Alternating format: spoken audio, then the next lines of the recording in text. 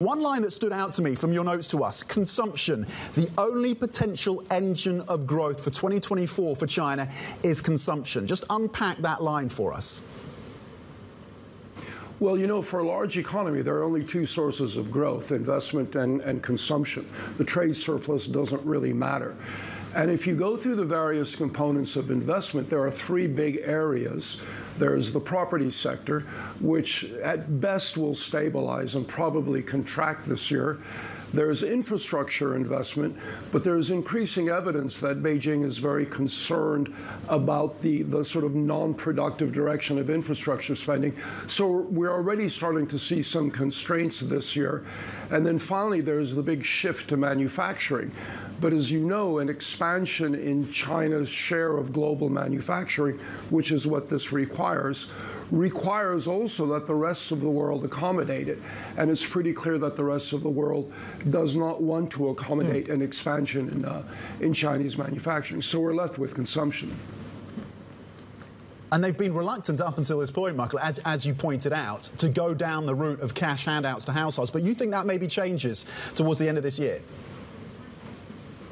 Yeah, because when you think about how we can get consumption to drive the market, there's basically two ways, right? One way is we hope for a revival in confidence that sets off that revival in consumption that we were all expecting last year. That could happen, but there's no particular reason to expect it to happen.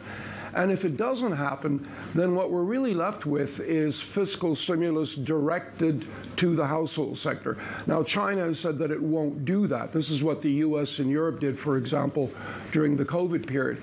They said they won't do that, but I don't really see any alternative. If the other things don't work and that's all you have left, then basically that's probably what you're going to have to do.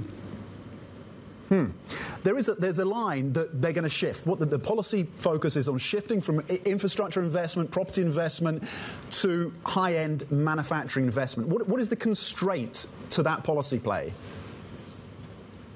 Well, you know, China is about 17–18% of global GDP. Consumption, Chinese consumption, is about 13% of global consumption. Manufacturing is an astonishing 31% of global manufacturing. So that's really the problem. When China was a much smaller share of the world, it could expand manufacturing without putting too much pressure on the rest of the world.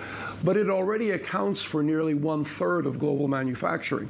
So any expansion driven by an increase in the manufacturing share of GDP must be accommodated by a reduction in manufacturing in the rest of the world. And if you look at what they're saying in the US, in India, Japan, Europe, it's not really clear where that contraction is going to come from. On the property sector, Michael, we talked to Standard Chartered CEO, HSBC CEO earlier this year. They say they do see a bottom starting to come through for the property sector. Do you see a turnaround in that sector this year? Not yet. You know, property prices reached levels that, you know, we hadn't really seen before, except in the case of Japan in the 1980s. So they're still pretty expensive, and I think they're still going to come down. I think there will be more attempt to slow down the pace at which it comes down. But so far, it's been contracting pretty rapidly, and at best, we can get a slowdown in the contraction.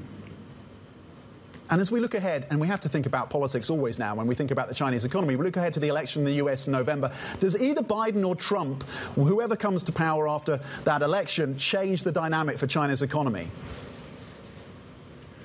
That's a really important question, Tom, and I think a lot of people assume that it is going to change because when we think about Biden's policies, they're focused towards what is called industrial policy. Whereas the people around Trump have been talking more about trade policy. But I think the important point to make here is that from an economic point of view, there's no meaningful difference between trade policy and industrial policy. In both cases, they represent policies that are going to shift income from the household sector to the manufacturing sector in an attempt to grow the manufacturing share of the U.S. economy. So no matter who becomes president, I'm pretty sure we're going to continue moving in that direction.